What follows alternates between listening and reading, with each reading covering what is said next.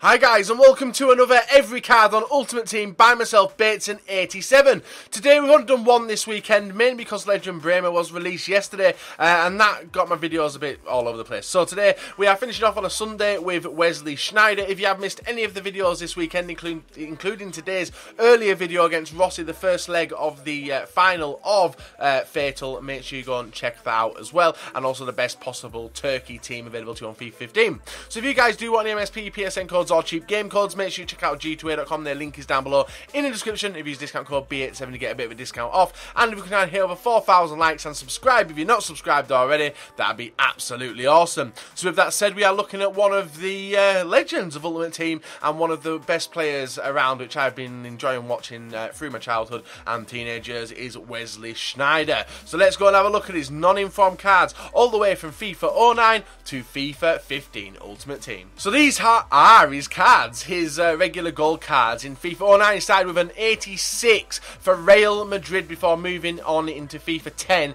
with Inter Milan, going down to an 81. Back up to 86 in FIFA 11, 88 in FIFA 12, and he was absolutely ridiculous in them Serie A teams. But it was a shame that El Shaarawy was cam, and a lot of people decided to put him in there instead.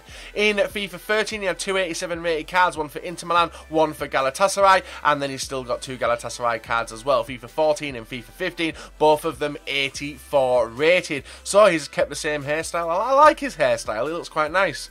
Don't know why I like it, I just really do like it. And with that said, guys, that is regular gold cards. So let's go and have a look at his informed versions. So these are his informed versions. In FIFA 10, he had an 87 rated, which was a jump up, actually. If I go back and have a look, yeah, he jumped up from 81 all the way to an 87 in FIFA 10. That is absolutely insane. And obviously in FIFA 11, he had an 88 rated card, but he did have one higher rated card. And if you guys haven't watched all the video yet, you won't know what it is. In FIFA 13, he had three informed cards, 85, 86 and 88, and then in FIFA 14, sorry, he had an 85 and an 86 rated. Now that 85 rated left wing card was annoying that it got released, because I was looking forward to the fact of him getting a central card, and now he actually has a central card as well, so I might have a play of him, hopefully if I can get him off the transfer market. Might do a squad builder sometime this week with him as well, because Sneijder's free kicks are absolutely ridiculous, his dribbling's really high, and his shooting is high as well as passing. Wow, he is actually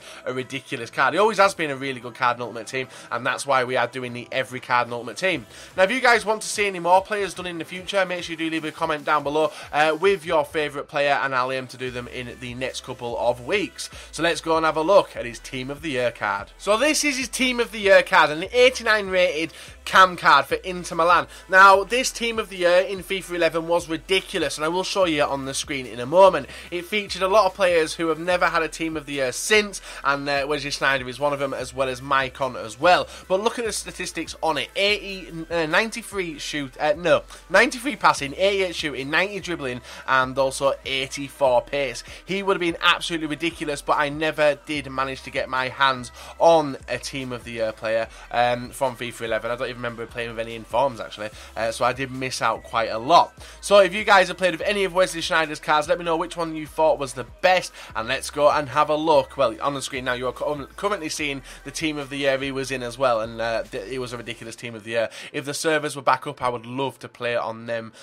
with them type of players, but we can't, unfortunately. So let's go and have a look at his special cards. So these are the only two special cards he's had: an 87 rated cam, which was a man of the match for the World Cup in FIFA 13, I think it was. No, FIFA 14 that card was. And then also his World Cup card, which got all the way up to an 88 rated, and even if you look at his informs, he had an 88 rated cam last year as well. So will he ever play in a European competition or World Cup competition for Holland again? Maybe some of you guys will know that more than likely. I don't know that, and he probably will be coming towards the tail end of his career, obviously out in Turkey at the moment. Will he return back to Europe? Who knows? So let's go and have a look at all his cards as a collective. And these are them all, from an 86 rated Real Madrid player all the way up to actually an 88 rated cam for Inter Milan. His Team of the Year was his highest rated informed version, which was 89 as well. That was in FIFA 11.